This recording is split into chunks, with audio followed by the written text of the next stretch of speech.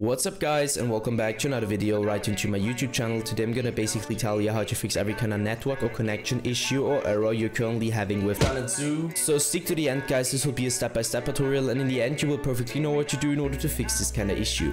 Before we start right into the video, I just want to let you guys know that I would really appreciate it if you would just leave a like, a comment or a subscription right into my YouTube channel. It would really make my day and help me out as a little YouTuber as I am.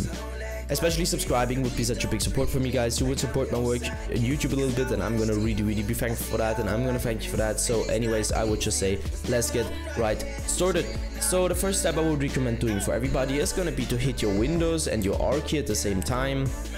This tab will pop up. I want you to type in what I already typed in, so CMD. You're gonna hit enter or OK. This tab will pop up and I want you to type in what I'm gonna type in, so ipconfig /flush DNS and hit enter. Once it is successfully flushed, as you can see, you should be able to end this task again. Navigate to the bottom left corner, click onto the Windows symbol, open up your settings, hit network and internet. And now I want you to click into network and sharing center, so into this one. And as you can see, there is this tab called troubleshoot problems. You're gonna click on that, so the blueprinted text, and it will you're gonna use your Windows in order to find any kind of issue you currently have. Afterwards, hit change adapter settings, so the top left corner, the second link. You're gonna stick to the spot where it either says internet or ethernet. It just depends on which one you're currently using. So you're gonna right click it, disable. Once it is disabled, wait a few seconds, enable it again.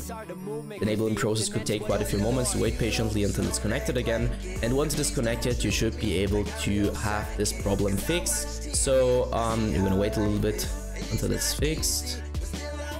So now you can close these tabs, and this should be it. Yeah guys, that's it for the video. I hope that I could actually help you out of this one. If it was like that, just leave a like, a comment or a subscription. I'm gonna really be thankful for that, and I'm gonna thank you for that. So anyways, I would just say have a nice day, see you at the next one, and bye.